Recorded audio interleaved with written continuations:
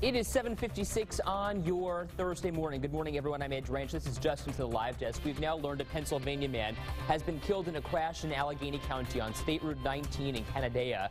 39-year-old Anthony Loge was a passenger in the car that hit a guardrail, slid and hit a tree. These are new pictures just into the live desk. It happened about 8:45 last night. State police say 3 other people were in the car. They were not seriously hurt.